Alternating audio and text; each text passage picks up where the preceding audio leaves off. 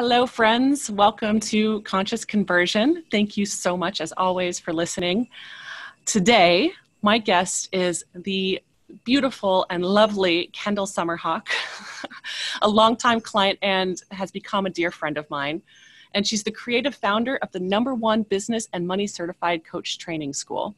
Kendall equips and empowers ambitious, passionate women with the coaching skills and the done-for-you coaching content that makes it easy to sign on one-on-one and group coaching clients so that you can create a highly profitable coaching business working with clients you love and enjoy a business that gives significant time freedom and flexibility in your life as a result. Kendall runs a 7-figure business, and her teachings have earned her 9 Stevie Awards, including for Mentor of the Year and Women Helping Women. Kendall works from home in Arizona, enjoying lots of time riding and training dressage with her beautiful Spanish Andalusian horses. Did I say that right? Yes, you did. And spending time loving her life with her husband and business partner, Richard.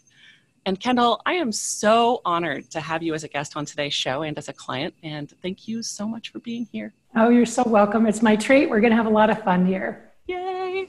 I think we're going to laugh as much as we talk. So let's see. Well, okay. So my first question is, what kind of impact do you want to make on the world in the next 5 years? What kind of impact? This is great because as we were chatting about a minute ago, I have no idea what you're going to ask me. So this is totally unrehearsed. What kind of impact? The impact that I want to make is really on an individual basis. We serve a lot of people through my company, training them to be certified coaches in business and in money. But for me, it's about the individual. And so it's helping, and I can name off all of the names. So it's helping all of these women really start to make money, make it consistently, and then to see that shift that happens for them, as they're starting to make 10,000, 15, 20, 30, 40,000 a month, whatever it is, that they really start, and to see that they can do that, and to see the ripple effect of what happens for them over a number of years of making 6 figures, multi-6, and into 7 if that's their goal. So I would say it's that more than the typical, I want to save the world. My mission is to empower women's financial independence through entrepreneurship. So that's my whole mission, is to empower women's financial independence through entrepreneurship. But I see that as individual by individual, and that's what's most gratifying for me. So what kind of women do you feel like resonate with you the most? Women who resonate with me the most are interesting. They are definitely, I believe that our ideal clients are a reflection of us. And it's not, a lot of people will say, oh, they're a reflection of where you were a few years ago.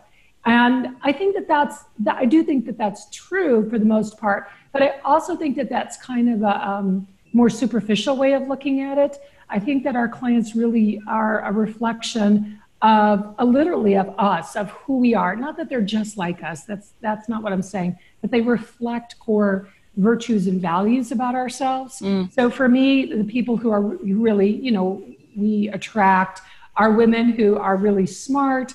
They're incredibly ambitious. They have a lot of, me, I coach a lot on money. So they have a lot of money shame, even money shame around being ambitious, money shame around being successful. They're often leaders. They are, and leaders, not necessarily by position, but leaders in who they are in their life and in their world. I think that they're incredibly soulful, spiritual women. Incredibly soulful, spiritual women. And they deeply care and have this deep passion, unrelenting passion, really, for helping other women be successful. And that's who we attract. And the thing that's interesting is that because we do the certified coach training, and we give done-for-you content is what really makes us unique and different in what we do, both as a business coach and as a money coach with the sacred money archetypes. But because of what we do, we often are catching women when they're at this juncture, they're at this transition point. They're on a path and they've got like a left turn, a right turn that they can make, and they're not quite sure what it is. They just know they have to do something different in their life. So we really catch them at this, like I said, at this juncture of their journey in wanting to coach, quite truthfully. Most of the women coming to us, they know they want to coach. They really want to coach. and they want to be successful coaching, whether they've tried it before or not. And they often feel like they've been coaching. They often say, I feel like I've been coaching all my life. And that's how I felt when I discovered coaching. And so that's what they all have in common. And they're go-getters. We attract fire starters. And I use that in my marketing. And that's a very authentic message for me. And you know that because of the Facebook ads that you support us in creating and do such a beautiful job with us at making those happen. We talk about being a fire starter. And I want that woman who is like ready to go. Because you have to have that energy in order to overcome all the challenges and the obstacles and the doubts and the fears that come along with being in business for oneself. Yeah, beautiful. And I know that you said that, your impact over the next 5 years is with individuals. And you mentioned this, but that ripple impact of serving people who actually want to empower more women. And I feel like that has a beautiful global impact the more that we empower women, even though that might not be your sort of be all end all. That's the natural. It actually is. And I won't say that it's entirely not my be all end all. It's something that I hold. I'm not trying to change the world by changing the world. I want to change the world one woman at a time. Yeah. And my business is incredibly leveraged and we're very successful and we're great with systems. So it's not like if I'm going to have 500 people come into a program in a year, I'm going to work with all 500 of them. It isn't like that. But what I mean is that because the individual is so important to me, I've set up my business to really be a highly intimate, highly caring feeling to my business. So it really feels like that. Our clients feel like we care for them. And it's my goal that every client feel like they're my only client or feel like they're our most important client. So we've set ourselves up to have each client feel that way. And it trips them out sometimes because they're not used to it. But it is that ripple effect. It's like, so in the back of my mind, I've got that overarching changing the world goal. But the way I'm doing it is through each of the women we train and certified. And then she goes out and has that bigger impact. And I'll tell you, Sarah, it's been so gratifying because I've been doing this for quite some time that over the years I just got an email just the other day from a woman who took our training, I don't even know, like 5 years ago, right? And she said, you have no idea the impact you've had, not just on my life, but on all the lives that I'm touching through my coaching, thanks to what you trained me to do. And that's exactly what I want to hear. So I just love that idea because it makes it be very intimate and special for the people we help. And I get to have that bigger impact without feeling the weight of the world on my shoulders. Right. And so what kind of rituals, routines, things do you do throughout your day to help you show up aligned and ready to serve these women? That's a great question because I'm very aware of showing up aligned every single day. Yeah. And there are days where it's effortless and it's thoughtless and that I don't have to think about it. It just happens. It's automatic, I should say. And there are days where I have to be a little more aware when things, maybe one of my horses is sick or Richard and I had a fight because, we've been married now. Actually, this month will be our 18th wedding anniversary. So we've been married a long time. We work Congratulations. Yeah, thank you. And we work together extremely well. We work together super well, except for when we don't. And so, and actually mine's the whole family business. All of my family works with me in this business. So to go back to your question, what are some of the rituals? I do morning pages every morning where you just free write and then you throw it away. You don't read it. You don't analyze it. You shred it. So I do. And that's from Julia Cameron's The Artist Way. It's wonderful, wonderful. It's a wonderful exercise. So I do that. And before I start my day, and I also just say, I set my intention for the day of what do I want to have happen today? And I say, I'm not a religious person at all, but I'm deeply spiritual. So I ask God, I say, please, God, here's what I'd like today. I want this to happen. And I'm really specific about it. I want to make X amount of money. I want something magical to happen. I'm just super specific for most of it. And then I say, it's going to be a great day. I look at this beautiful place where I live. I look at the mountains and that we live right at the foot of these beautiful mountains. And I say, this is good. I just say, declare it's going to be a great day. And then I just go through my day. And I think the thing is that, I think the number one thing that I do, because, I run a busy business, I have a lot of responsibilities with the horses, with my with the business, with employees, with my clients. We run a lot of different programs. I serve a lot of different Facebook groups. And I think that the main thing is I continually remember why I love it. I can every day, like, oh my God, I love this. I am more in love with my business today than I was. I've been in business over 19 and a half years. And I am more in love with it today than I was 10 years ago, or even 5 years ago, or 15 years ago. More in love today. And I think that's because I really focus every day on what I love. And it's an interesting question, because a long time ago, there was a book by a guy named David Gordon, who was one of the originators of NLP, neuro-linguistic programming. Mm-hmm. And he modeled me for the book. And the book was all about how you create and maintain passion. And he modeled me, meaning he interviewed me for days and days. And it was on the topic of the horses. And so I got really aware of how I create and maintain passion. And it's to remember why you're doing it, what you love about it, even when you're doing the most mundane or unfun thing.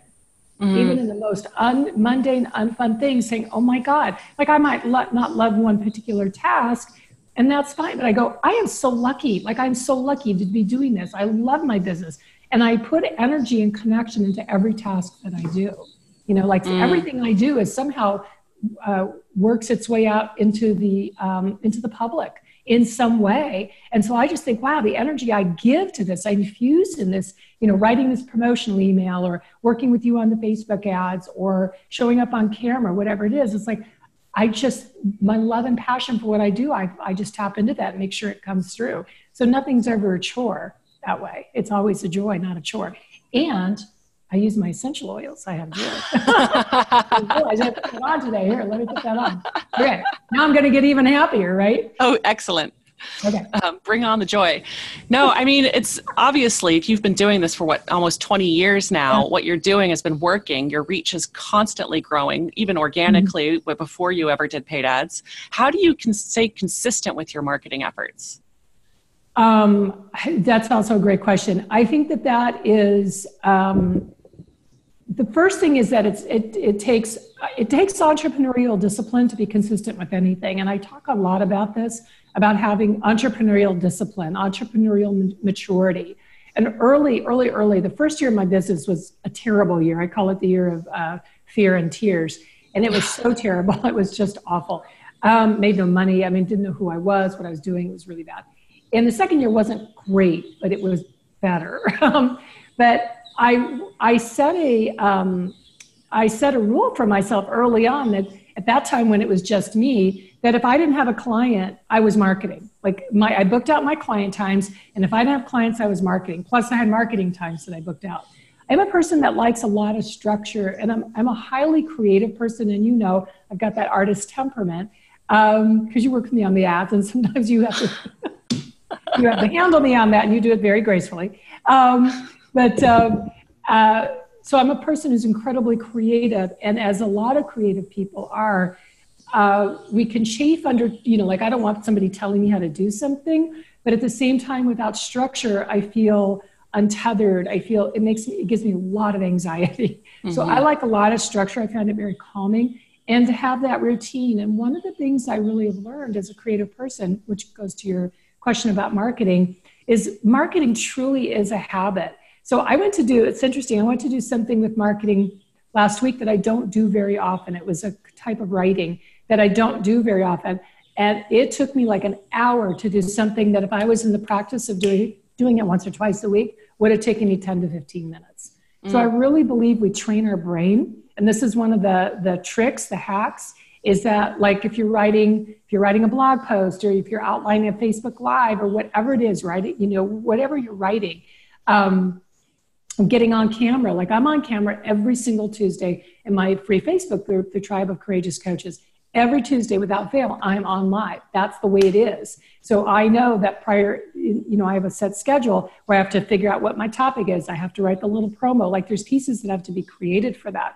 And I have to do it on the clock, because otherwise it doesn't happen. It's stressful. It takes too long. And I really don't like it when stuff takes a long time.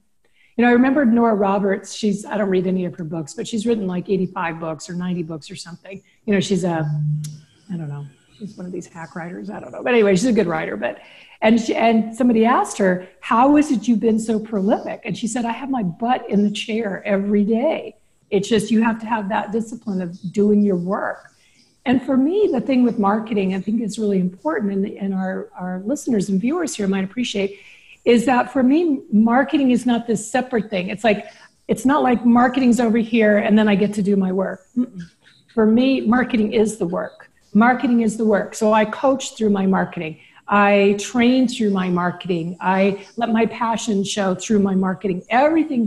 Marketing is my vehicle for what I do. So it never feels like there's a separation. And I get to feel really fulfilled through the marketing. Absolutely. I mean, for those of us that maybe have in the past felt like marketing was sort of yucky in some way, it's like it requires a reframe, right? Of like inviting the right people who need what you've got into sort of your realm. And it's an invitation and not a push. Exactly. And people will ask me all the time, well, how do I find my first clients? How do I find my first clients? I'm like, oh my God, you're so totally asking the wrong question. I get that why that question is asked, but it's not the right question. It's a fear-based, scarcity-based question. And it comes literally from that fear part of our brain, the lower part of our brain. And I really believe in attraction marketing, not to say that you sit there and, stare at a wall and chant and meditate and people come to you. It's, you have to do the work. You have to show up and the universe will show up with you. But what I mean by attraction marketing is that when you really put all of you into your marketing and you are consistent and you are frequent, consistency and frequency, it is critical because repetition is the mother of prosperity. Repetition is the mother of prosperity. That's what I believe. And so when you are, attraction marketing is being clear with your message, coming forward with your message, experimenting. Marketing is just guessing and testing. I mean, you know that. We go through that with the ads, right? You've trained me to how to look at the ads and what we're going to tweak, and they get better and better and better. And they convert better and better and better, and we make more and more money from them. And I think that when you have an attraction mindset with the marketing, you're not trying to grab, you're giving and helping and serving. Marketing is service. And I really believe, and I'll get off my soapbox about this, but I really believe that marketing is an incredibly intimate experience because it's just one-to-one. I mean, we might have hundreds or thousands watching this particular interview here today, but it's only one person's eyeballs, right, at a time.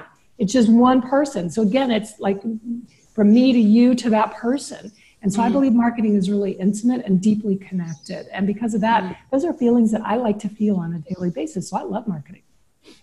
Love it. Thank you for that. Listen up, everybody. Kendall SummerHawk is serving it up. How do you, and I know this is a thing for you because we've worked together for so long, but how do you stay authentic as you bring in help and delegate? Great question. That's an easy one for me to answer. I am so crystal clear in my company values and I talk, honor and integrity are tied for first place in my company values. And so that's number one. Those two, honor and integrity share the spot for number one. So that right there really makes a difference. And my team knows that. My team, I really believe in leadership with my team. Obviously empowerment and self-empowerment. You can hear I'm all about, again, the individual and the greater, serving the greater good. But I really believe in leadership, being of service, and that I haven't done any reading about it, but I know there's a phrase about being a servant leader. And that just so epitomizes who I am and what I'm about, because I'm about us being leaders as women. And at the same time, doing it from a place of service. I love, I adore, I am obsessed with helping people. I love it. And doing it in a way that is empowering, not creating codependency. So it's the same thing with my team. So I'm really clear with them when they come on board that I'm a deeply kind person and I believe in kindness. And sometimes if you have a really cranky client, most of the part our clients love us, but on occasion you have somebody who is having a bad day or they're having a bad year or a bad life or whatever. And I'm just not going to I'm not going to join their story. I'm not going to jump into their story. I'm going to acknowledge them, but I'm going to bring them up. And so I'll kill somebody with kindness. I'm like, kill them with kindness. And always take the high road. So you can hear these values coming through. And that's why it's easy to stay authentic, because my team knows this. And I train them on this. And, I really school them on this a lot. And they get it. After a while, they get it into where it's just then second nature. Love it. So before you ever started running ads, and I know you ran ads a bit before we started working together, tell me about when you were putting focus on reaching people organically and what was working about that? Okay. What's worked, and I have to be honest, I didn't do anything. I'm sort of a lazy marketer, actually, which I know no one would think that looking at me, but and up until like this last year, I thought I was like the laziest marketer. And what I mean by that is I was always consistent, but I didn't do 5 million things. And I've been in business long enough that it was before social media, so I know it makes me sound like I'm 140 years old, but what I've always done is write, and it's really about being consistent. So I always had a blog post every single week. And now that's being on video with my Facebook group. And I'm obsessed now with distribution, meaning taking my content and distributing it. And I think that one of the things that's been a good thing because of social media, in addition to the ads, is that I can take a blog post and I could do it as a Facebook Live, the same article. I could do it as a podcast interview if I wanted. You can repurpose your content so many different ways and nobody cares.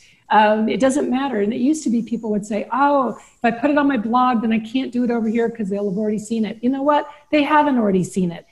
That's not true. People aren't paying that much attention. God, I wish they were. We'd all be billionaires, right?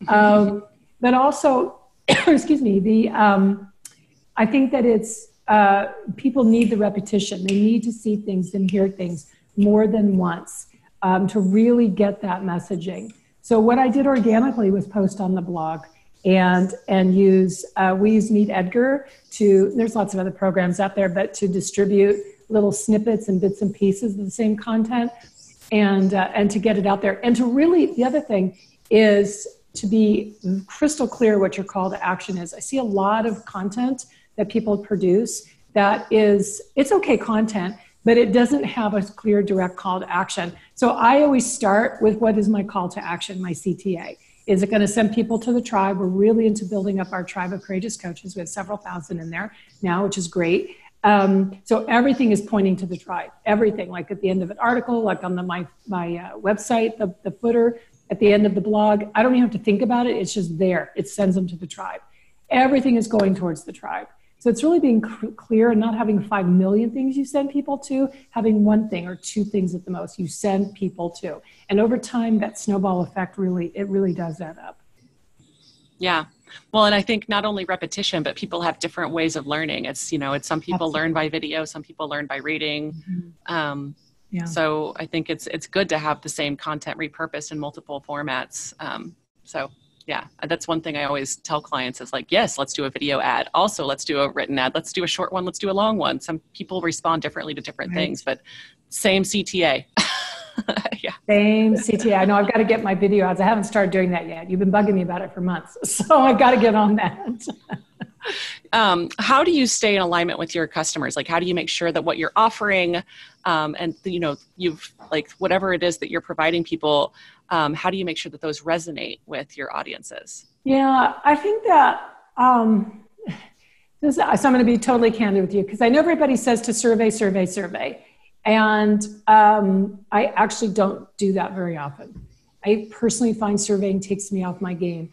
And not that it's a bad thing, it's a good thing. It just isn't super effective for me. So on occasion inside the Tribe of Courageous Coaches, we will ask them questions. We will do a short survey. It's like, what topics do you most want to hear me teach about? And we'll do that about every 2 or 3 months.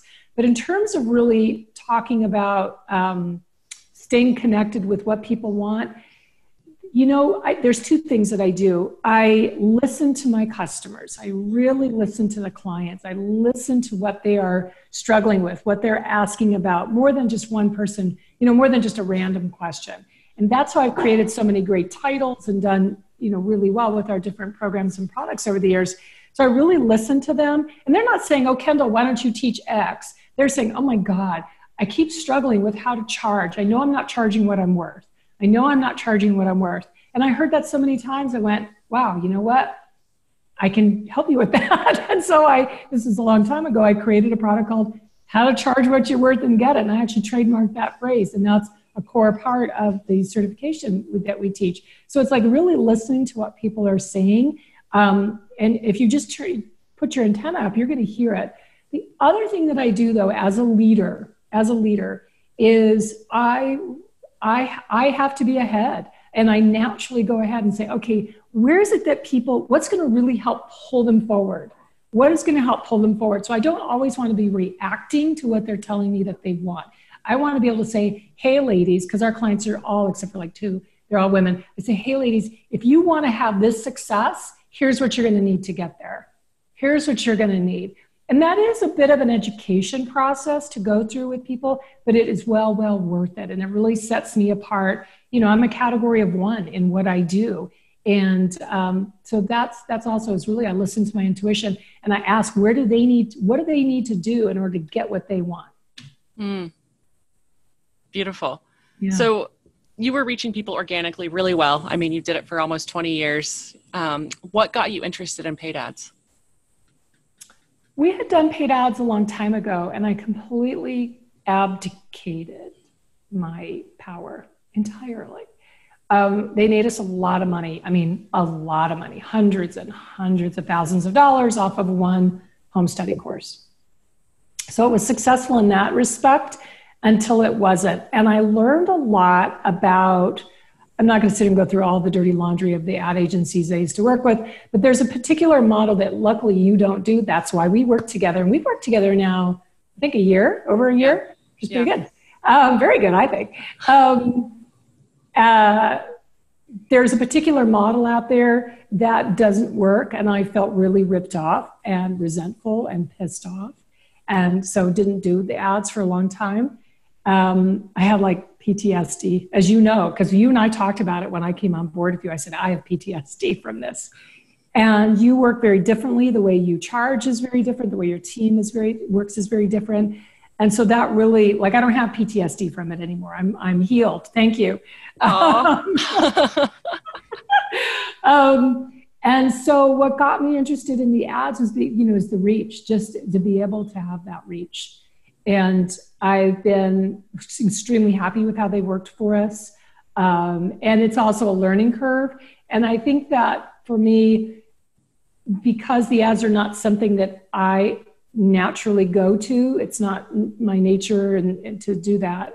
So it's something I do fairly mechanically, like working it through is fairly mechanical for me, meaning it's not like, oh my God, I adore Facebook ads and I'm so good at them naturally, but let me hire somebody to help. It isn't like that. It's an area of my business that I feel a little fumbly around. So I've been really grateful for you and your team to help make that easier, to be patient with me, and to be kind with my emotionalness around it. And I've been super happy with how they're working. I mean, I'm thrilled. At this point, I'm thrilled with how the ads are working. And I wouldn't have said that prior to us working together at all. Well, I didn't say that when we started. Aww, I'm really touched. Thank you. Yeah. And I think it's an important thing to not, we can't abdicate. We can't abdicate sales. We cannot abdicate any part of our business. And one thing too, I will say that's been really interesting for me, and you don't even know this, I haven't told you yet, that in doing the ads and me getting more involved with them, not that I'm doing them myself, because that's not my experience or expertise, but it's as I'm learning more about them and how they work and seeing what converts and what doesn't, it's really helped me get even more into the experience of my ideal clients, to really step into her world and be part of, to be on her feet in a certain way. And that I think is extremely powerful. And it's really informing all of my marketing. It's really shifting all of the writing and speaking that I'm doing. So I'm curious, what kind of, you've touched on it, but what kind of results are you seeing since running paid ads? More people signing up for stuff. Yeah. And it doesn't get any more complicated than that. We saw, like in this last launch we did, we saw, just quick off the top of my head numbers, We saw better than a 50% increase in the number of people who signed up for the launch, which was great.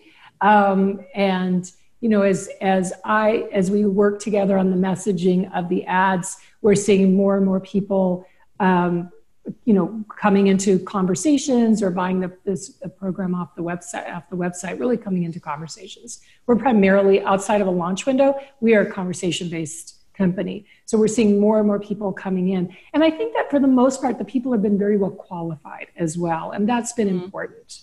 Yeah, really important. Thank you. Well, I think also, I mean, you keep saying sweet things about me and my agency, and I just also want to say that it's a testament to you and how you show up and the way that you're willing to sort of, because I know you've got very specific, you are the artist, and you do have very specific sort of needs when it comes to what you're putting out there. And one thing that is a huge value of mine is to make sure that the client loves how they're showing up in people's news feeds. And so, you know, I appreciate your patience with us as we sort of work back and forth to really hone in on the exact messaging that will help you not only reach your people, but feel really, really good and authentic. Yeah. And this is a relationship, and, you know, it's a relationship between you and myself, but it's also a relationship I have with the people who are seeing those ads. And so again, I mean, you've heard a consistent theme in what we've been talking about here today. For me, intimacy and connection are vital. I mean, like, just vital. And so I am extremely particular, is a good way to put it. Extremely particular about how I show up, because it's my name. I'm not hiding behind some anonymous company name. This is me. It's Kendall SummerHawk that's showing up. And I have a great reputation. I have a reputation for a certain level of quality, you know, very high quality. I have high standards. And so I'm very protective of that reputation. I protect it at all costs, really, because goodwill has also been a core value for me in my business, is creating goodwill. It's like everything to me. And so, so those ads are an extension of me. I may not be writing them or designing them, but they are representing me and my brand. And so, yeah, I'm easy in some respects because I'm so clear, and not easy because I'm so particular. Well, I love it. I share the same high standards. So I understand. Yeah. What's the next level? How do you plan to impact even more people in the coming years? Yeah, great question. I am starting a podcast. So that's good. And I don't want to give away the title yet. I know. I don't want to give away the title, but it's all around women and self-worth. And it's specifically for women in the coaching industry. You know, it's a podcast for women in coaching, a success podcast for women in coaching. But so I really expect that to greatly enhance our reach. The other thing is certifying more women. We have, oh my God, you know, people sometimes they'll say, well, aren't there enough business coaches out there? It's like, oh my God, you're kidding me, right? There are so many women starting businesses. Last year's survey by American Express, they do a survey every year. And actually, I think these are 2018 numbers. It's over 1,800 women just in the US per day are starting a business. And that's only the ones they've managed to survey. That doesn't include the millions of businesses worldwide. I think women-owned businesses worldwide, I think the number is close to 12 million. I can't remember. It's some huge number. I can't remember anyway. It's a gigantic number. There's no way I could ever create enough business coaches to serve the world, is my point. And we have coaches we've trained all over the world. And being successful in nooks and crannies of the world, you wouldn't immediately assume that they could be successful, and they're being successful. So I think it's really expanding our reach so that we can certify, train more women. Because this, again, if you go back to my mission, it's to empower women's financial independence through entrepreneurship, specifically through coaching. Not that everybody coaches, but by me training coaches, they can go out then and coach other women in business to be successful. Because as we know, and this is the real core, like the real heart of why I do this, my fiery why is because, as we know, it's statistically proven that as women have more money, good things happen in the world. Children get fed. Children get shoes on their feet. They go to school. It makes me want to just weep to think that in the United States, kids go hungry to school. It makes me so upset. And so I want to change that. I want to get, sorry, I didn't expect to cry, but I want to get money into the hands of women, because then they take care of their family. They take care of the community, and the whole world prospers. And I don't ever want a woman to be in a situation where she feels she doesn't have a choice, that she has to stay in, whether it's a crap job or a crap marriage or whatever, a crap situation, because she doesn't have the money. I never want that to happen. That's really why I care about getting money into the hands of women. Oh my God. You just brought tears to my eyes too. You said we were going to be laughing on this, and now we're crying. Yeah, well. No, I love it. How can people find you? I mean, so anyone can find the Tribe of Courageous Coaches? Yeah, the easiest thing is if you just go to kendallsummerhawk.com/tribe. Just go there. It'll redirect you to our Facebook group. It's free. It's a vibrant community. I show up there every week on Training Tuesdays, training all around coaching and different aspects of running your coaching business. Nobody talks about that. And I talk about money. You know, I'm the money girl, and you know that, Sarah. I'm the one, I mean, oh my God, I'm the money girl. God put me on this planet. I am clear about this. God put me on this planet to change a woman's relationship with money. I'm so crystal clear about that. So we talk about money a lot, and money, not just our relationship with money, but money in terms of pricing, you know, your fees, how you're handling money, having courageous money conversations, all those types of things. And we're talking about how to run your coaching business, how to have high-end, because I'm a big believer in high ticket offers, and how to set your business up to have a tremendous amount of freedom. You know, I get to spend time just about every day. Every morning I'm spending hours with my horses. And that's a blessing. That's a blessing. And I love lots and lots of freedom. I don't like my calendar being overbooked at all. So I talk a lot about that, how to set yourself up, because simplification is really the key to freedom, but it doesn't have to tamp down your income. You can look, I run a multi-seven-figure business, and I have a ton of freedom. So we talk about that a lot. So kendallsummerhawk.com/tribe will get you there. Beautiful. Thank you. And then this is the final question. Mm-hmm. How do you stay focused and aligned so that you're not spreading yourself too thin and missing out on what matters most, which is your own spirituality, self-care, and personal growth?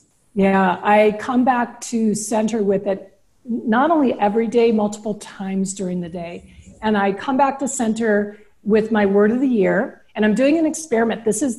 I had a word of the year last year, which was the word focus. And I'm using the same word this year. I've never done that. So I thought, wow, it was so successful last year. How might it help me even more this year? So I come back to my word of the year. I have to write down my goals. Because I'm like the most distractible person ever. And I just, every day throughout the day, I say, okay, wait a second. Am I being reactive and getting pulled? Or am I staying on my path, on my track for the day? And so I keep coming back to center every day throughout the day. And I have a list. I have my list here. I'm a list maker. I love checking things off. And I'm always unrealistic as to how much I can get done in a day, and that's okay. But I focus on, what am I doing today to drive revenue? What am I doing today to drive leads? That's my focus. Always. Leads, revenue, and leads. That's it. And awesome. Yeah. And so I just have gotten into that habit. I'll leave you with this. We're always training ourselves, right? We're constantly training our brain. And we're constantly being imprinted. I'm very considerate, I will say, very considerate about what I'm training myself to do and what I'm imprinting and re-imprinting. So I'm very clear. And I know the horses have taught all this to me, because if you're not consistent with a horse, oh my God, they'll take over, and they're really big. You don't want that. Beautiful. I'm so thrilled that we got to end this conversation talking about your horses, because I know that that's your passion. I can see one. Oh my God, it's everything. It's my whole life. Yeah. My poor husband, he knows. He wishes he was first in my world. I'm sorry. I love him dearly, and my horses are number one. They're my whole reason for being here. I love it. I hope to someday see your horses. Anytime. They're pretty amazing. Well, thank you so much for this. It was such a pleasure and an honor. And thanks y'all for listening. Have a beautiful day. You.